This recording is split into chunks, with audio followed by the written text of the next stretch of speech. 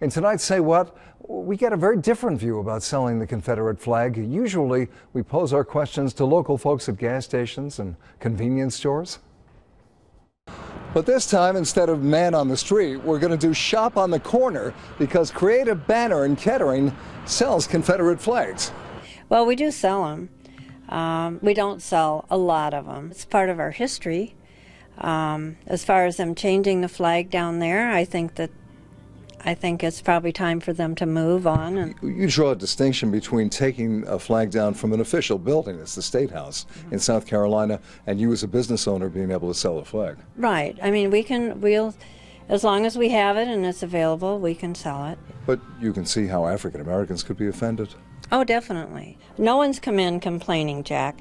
The people that come in have been very respectful of it. And who are the people who want these flags? They're not upset. Usually they're people interested in history. We get a lot of history buffs in here. They do history on all the different flags. I think it's just a matter of opinion. Some people look at it as a racist thing, and some people look at it as just a part of history. Well, how do you look at it?